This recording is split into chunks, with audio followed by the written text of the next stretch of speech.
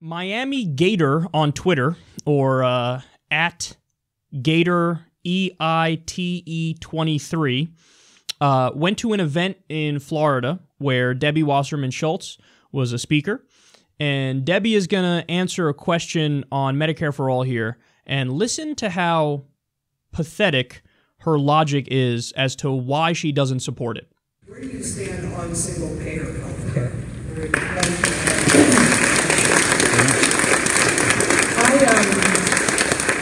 I support the concept of Medicare for all, but what I support now, because we have already adopted systemic healthcare reform, is working within the Affordable Care Act to improve it so that we can make sure that we expand healthcare and, HR 67. you don't have to. 67. Some of you may not agree, but the reality is we would be starting over. And just like I don't think that we should be starting over by repealing or doing anything that the Republicans are suggesting we do, the Affordable Care Act is working. It's added quality coverage for millions of people. We need to expand Medicaid so that it covers virtually everybody. And so I support Medicare for all if we were starting from the beginning, but we're not starting from the beginning. And I also have always supported the idea that I'm going to support the most significant healthcare reform that we can actually pass. So while I wish that Medicare for all and single payer was something that we could achieve, if we try to put all our eggs in that basket instead of working to improve what we have, then I fear that we are not going to cover the number of people that we need to. What I do support, though. Yeah. If politically Medicare for all actually became viable, if we elected enough people to Congress that could make it happen, then I most definitely would be supportive of it. But it really would depend on whether or not where we were with the Affordable Care Act, because I mean, you saw how difficult it was for us to get that into law and to get it up and running and to cover, 20 million additional people and provide historic benefits to people who didn't even have those benefits, even the people who were already working and had coverage.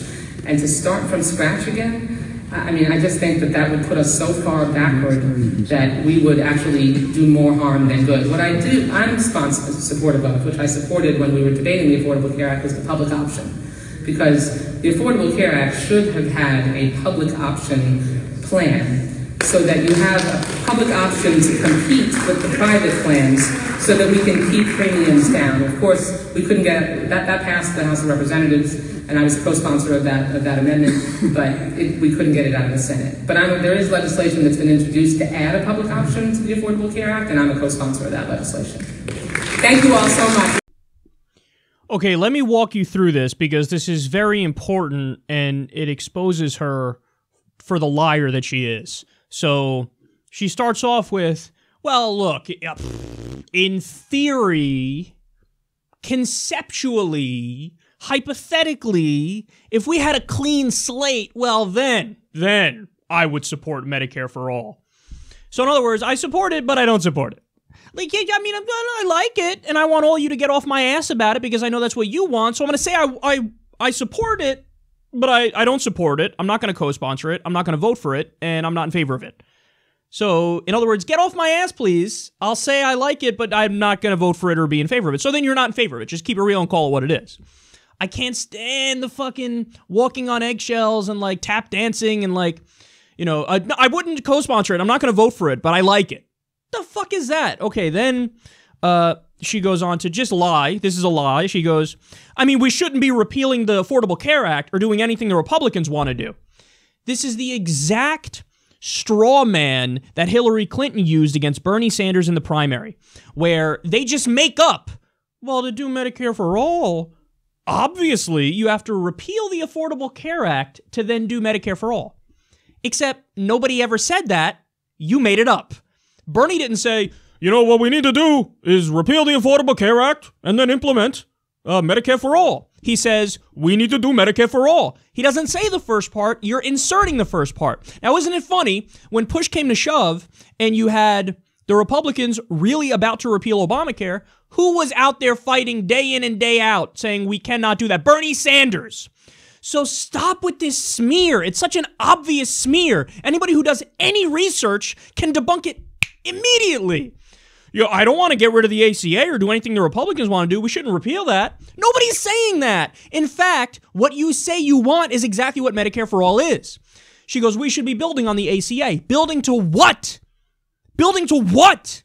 If you really want to build it and do this gradualism move, you got to go from ACA, public option, single payer. That would be the logical progression if you want to build on it. But you don't want to build on it. Okay, let me give you more. She says, her reasoning is why she doesn't support Medicare for all. Look, it's hard. It's not practical. I'd support it if we had the numbers, but we don't have the numbers. Okay, so in other words, your philosophy is the exact opposite of Dr. Martin Luther King Jr. MLK said, the time is always right to do what's right. Debbie Wasserman Schultz says, yeah, the time is not always right to do what's right. When you don't have the numbers on your side, do wrong. When you don't think you can immediately win, don't push for the correct policies. What kind of grotesque, sad defeatism is that? And by the way, it's not really defeatism because she's just using this as an excuse because she doesn't support Medicare for all. But if there actually was somebody who supports Medicare for all, but they go, I'm not in favor of it right now because we don't have the numbers, could you imagine that in any other context? Seriously, imagine that with civil rights. I mean, look, do I want black people to be treated equally? Sure. Do I want them to have the same rights when it comes to the voting booth? Do I support the Voting Rights Act? In theory, conceptually, philosophically, yes. If we had a clean slate, yes. If we had the numbers, yes. But right now, we don't have the numbers, so we have to be okay with the political reality. So I don't support civil rights or voting rights now, but if we had the numbers, I would. Women's suffrage, same thing. Do it with insert any other issue that's a non-negotiable issue, and you'll see how grotesque that reasoning is. I'm not in favor of the correct policy because I don't think we can get it passed. That's such a major, disgusting, logical fallacy that it's hard to even discuss it seriously. Because I have nothing but scorn from the depths of my soul for that kind of thinking. It was hard also, and you didn't have the numbers also when it came to civil rights and voting rights back in the day, when it came to women's suffrage. If people thought like Debbie Wasserman Schultz, come on, it's not practical. What are we going to do? We don't have a clean slate. Purist, you're so pure. That's what, you want a purity test. That's going to ruin the party to push for things that are correct. And then the ultimate contradiction was at the end there. Because what was her reasoning the entire time? Her reasoning was, look, we don't have the numbers. Sorry, we don't have the numbers. It's not practical. We don't have a clean slate. And then at the end she goes, oh, and by the way, I support a public option. Wait. The same argument you used against Medicare for all is the same argument that applies against the public option. You also don't have the numbers for the public option right now. It's also impractical to push for the public option right now. You also would probably need a clean slate to try to get the public option right now. But you say I support the public option, so why the fuck wouldn't you support Medicare for all? Because you don't support Medicare for all. The same argument you just used against Medicare for all applies on the public option. You don't have the numbers for the public option either. But what did you say? I support it because that's what I support. But you can't say I support Medicare for all because that's what I support because you don't support it. Just say it, Debbie. Just fucking say it instead of doing your tap dancing and your goddamn lying. Because that's all you know how to do is lie. We saw it throughout the primary. Oh, the DNC is not biased against Bernie. We're going to be neutral on this. Anyway, now let me go to the media and pressure them to give better coverage to Hillary Clinton and to myself. Let me work behind the scenes to try to change the debate time so that we hide them so people don't get a taste of Bernie Sanders and want to vote for him. Let me try to change the voting times in pro-Bernie districts throughout the country. By the way, she takes a tremendous amount of money from the predatory payday loan industry, and she pushed off regulations to protect that industry. So she's, she might as well just be a Republican. But yes, let's apply pressure to her. So what I want everybody to do, go to justicedemocrats.com/single-payer. justicedemocrats.com/single-payer. Sign your name in support of the petition, because originally there were about 72 Congress people who supported H.R. 676, the Medicare for All bill. Now it's about 104. So you're chipping away. All of your grassroots pressure is working. Justice Democrats, brand new Congress, National Nurses United, we're all working together. The grassroots is applying pressure, and it's working. But I got to be honest with you guys. What I want to do is make Debbie Wasserman Schultz fear yet again that she's going to lose her job. You know, Tim Canova gave her a good run, but she's still terrible, and she's still out there doing the double speak and not supporting progressive values. So apply pressure.